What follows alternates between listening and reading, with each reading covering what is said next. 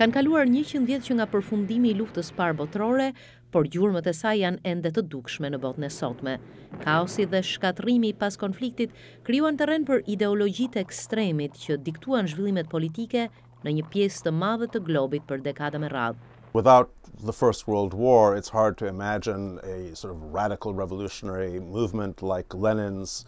Pa luftën e parë botërore, vështirë të imagjinohet një lëvizje radikale revolucionare si ajo e Leninit që mori pushtetin në Rusi e që u bë faktor kyç në përhapjen e ideologjisë komuniste si alternativë funksionale. Në skajin tjetër të spektrit, nazizmi dhe fashizmi, vështirë të imagjinohet që këto ideologji të skajshme do të bëheshin faktor qendror në Evropë dhe në historinë globale pa luftën e parë botërore. The kind of radicalization and polarization that we associate. Lufta la pas perandori të shpërbëra, ekonomi të shkatruara, miliona të vrarë, të plagosur e të zhvendosur, që bën burim I radikalizimit të shoqërive të prekura nga konflikti, shpjegon historiani Aviel Rochwald. In the sort of immediate term of 1918-19, Me njëherë pas luftës në 1918-19, u duk sikur idhtarët e idealit të vetëvendosjes për kombet e vogla të Evropës dolën fitimtar, pasi perandoritë shumë etnike si perandoria austriake, Romanovët në Rusi, apo perandoria osmane në lindjen e mesme u shpërbën dhe u lanë vend shteteve të reja. Por secili nga këto shtete I dal nga hiri I perandorive të shpërbëra, lindi në kaos, në sisteme ekonomike të ndërprera dhe nga shkatrimi I luftës. John Lampi, njohës I zhvillimeve ballkanike, thot se njësitë e reja që u krijuan në Ballkan, rezultante të marrëveshjeve arbitrare mes fuqive botërore, me popullsitë e përzierura etnike dhe pretendimet për zgjerim territorial, u bën burim abuzimesh, masakrash, përndjekjesh të ndërsjella mes kombeve ballkanike. Jehona atyre ditëve ndjehet ende sot në zhvillimet politike në rajon, thot ai. This is a background that really. Këto kujtime nga koha e luftës, ky sfond I asaj periudhe ndihmon për të kuptuar sa e vështirë është tani të gjendet një zgjidhje për kufirin mes Serbisë dhe Kosovës. Between Serbia and the Kosovo Republic. Ideali që prezantoi lufta e parë botërore, e drejta e kombeve për vetëvendosje, është përfolur e analizuar shumë në 100 vjet të fundit. Profesor Lampi thot se vetëvendosja në praktik nuk ofron gjithmonë zgjidhje të qëndrueshme të pretendimeve territoriale. If self-determined a nation means a constitutional government under. Nëse me vetëvendosje nënkuptojmë një qeveri kushtetuese që u ofron të gjithë qytetarëve një shans për votë, dakord.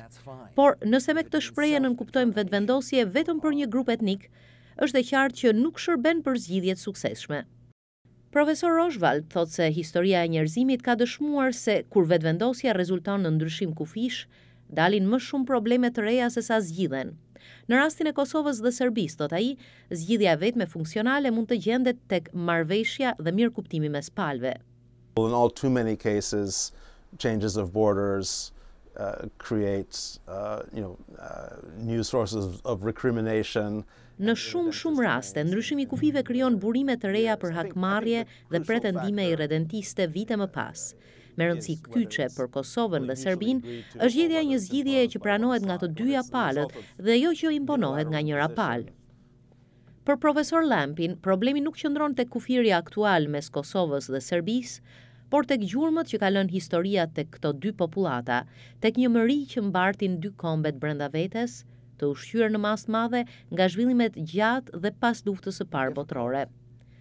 Por ai sjell shembullin e Irlandës për të dëshmuar se ka zgjidhje edhe për problemet e armiqësive të gjata mes popullatave, pa nevojën e ndryshimit kufive.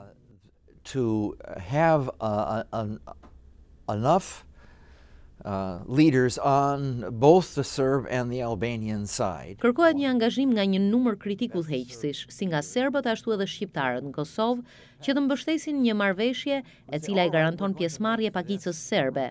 Edhe vetë pakica serbe duhet ta kuptojë se është në interesin e saj të angazhohet, të marrë pjesë në parlamentin e Kosovës. Also the Serb minority is going to see it in their interest to take part. Perëndimi punoi shumë për të nxjerrë mësime nga dy luftrat botërore dhe për të vënë në funksionim garanci që konflikte të tilla shkatrimtare nuk do të përsëriteshin, duke krijuar institucione transatlantike, pista shkëmbimesh për të rritur besimin e ndërsjellët dhe për të lehtësuar dialogun.